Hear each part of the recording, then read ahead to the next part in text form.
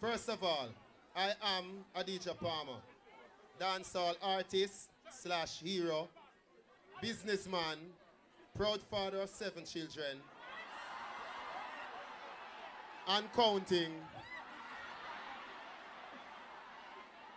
I grew up in Waterford community in Portmore, the second child of my father, third for my mother who had a daughter from a previous relationship.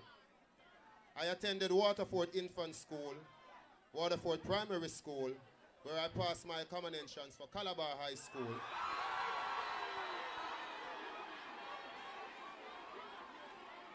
Where I was unfortunately expelled in the 10th grade for truancy, because at the time I had already engulfed my whole being and I was calling school to hang out at various corporate area studios and such. I knew from a tender age that I was destined for